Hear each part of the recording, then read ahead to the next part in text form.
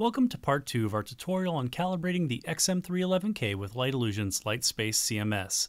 This tutorial will specifically cover calibrating the XM311K for an HDR PQ target and assumes you have reviewed part 1 of this tutorial covering the basics of calibrating this display. We'll focus primarily on the steps unique to an HDR PQ calibration, so if you're looking for additional steps and information, please see tutorial 1. Also, keep in mind that while the calibration process may be similar with other XM models, it is important that you review specific guidelines and instructions for the monitor you intend to calibrate. To begin, we'll go to the color menu on the monitor, assure that color system is still set to LightSpace, and then switch the range over to full range, as PQ is generally used within full range. Next, we'll set the gamut option to P3 ST2084, as we'll be calibrating for a P3 D65 ST2084 target. Lastly, we'll go to the luminance mode selection and set this to 1000 to bring the monitor's peak luminance up to HDR levels. Once we set this to 1000, we suggest allowing the monitor to warm up and stabilize at this level.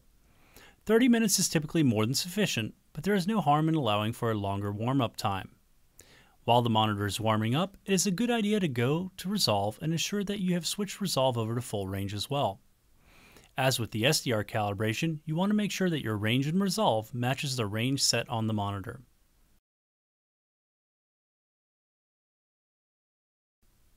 Once we have allowed the monitor to warm up for some time, we'll open the File, Upload dialog again in LightSpace, ensure XM is selected, and that our monitor's IP address is typed in correctly. But we make sure we select the P3 ST2084 memory position, as that is where we'll be saving our calibration.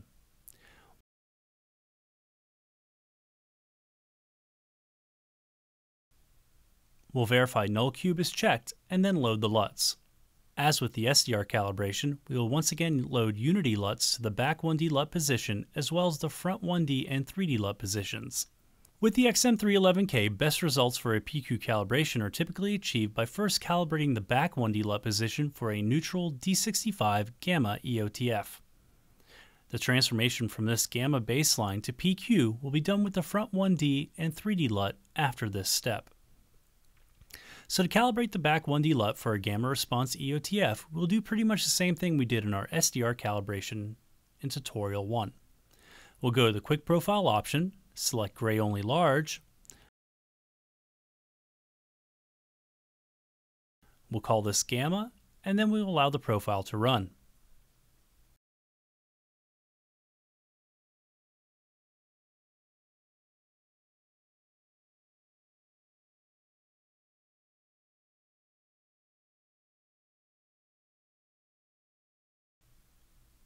Once complete, we'll move over to the color space conversion window and select a color space source with a 2.4 gamma response EOTF.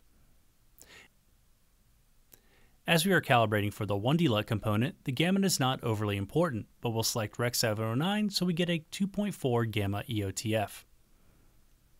For the destination, we'll select the profile we just performed, in this case called gamma. We'll call this LUT Gamma Back 1D, then press Create New and wait for the LUT to be generated. Once complete, we can return to the File Upload dialog, make sure our settings are still correct, select Back 1D, make sure we uncheck Null Cube so that we are uploading the LUT active in the background, and then we will load the LUT.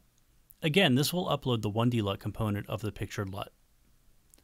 Now that this step is complete, we'll have a neutral gamma EOTF starting point for our larger profile, which will be used to create the 3D lookup table. As with the SDR calibration, we could do a quick profile from the calibration interface and that would work reasonably well. However, in comparative testing, it is our experience that you will get appreciably better results by performing a larger display characterization when targeting a PQ color space. So that is what we will do in this case. We suggest running either a 17-sided cube or a 21-sided cube profile depending on the amount of time you have available. The 21-sided cube profile will typically take about twice as long as a 17-sided cube profile. The results are only marginally better with a larger profile, so we suggest using the 17-sided cube profile to start. Now we'll press Measure, give this profile a name, PQ for 3D, Press OK, and then the profiling starts. This calibration will take some time, so we'll come back to it when complete.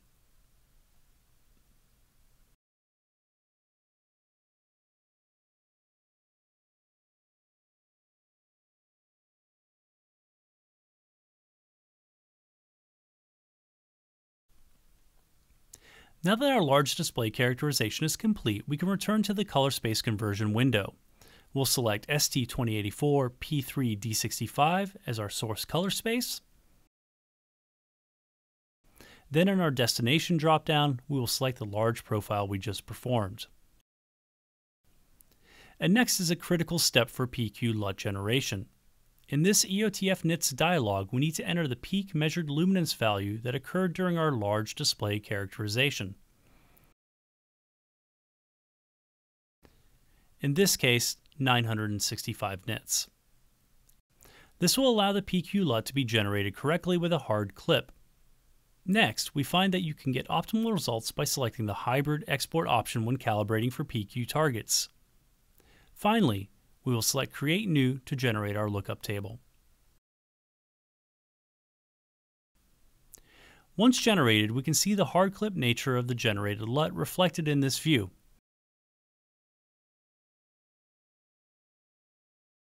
We can now upload our lookup tables from the File Upload option, then select 1D plus 3D to upload our LUTs to the front 1D and 3D LUT positions. Our calibration is now complete. As with the SDR calibration, we can perform a quick profile if we like now to validate our results.